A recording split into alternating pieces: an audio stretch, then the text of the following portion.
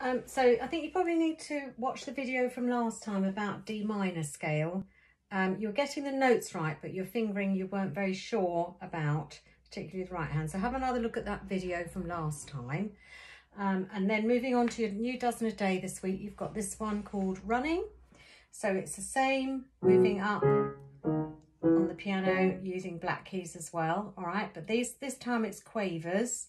So don't be too quick to start with quick notes, because as soon as you start moving around and you start using the black keys, you're likely to slow down. So take the quavers steady. Okay, and then we talked today about trying to move your hands so your fingers a little bit more over the black keys.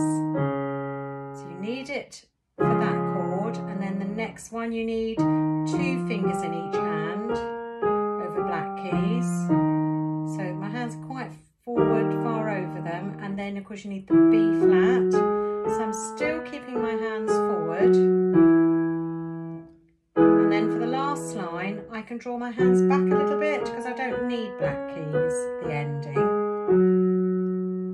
And then a familiar ending.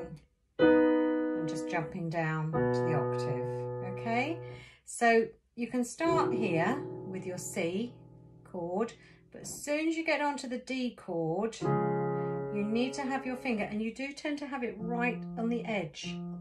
Okay, so you shouldn't feel the edge of the key under your finger. You need to feel the flat part of the key. So don't be afraid to take your hand a bit further over. Right, and then you've got that group. So see my fingers, you can see them are quite far forward. Okay, and this one's a little bit awkward because his finger doesn't fit so nicely on the B flat, not so easily.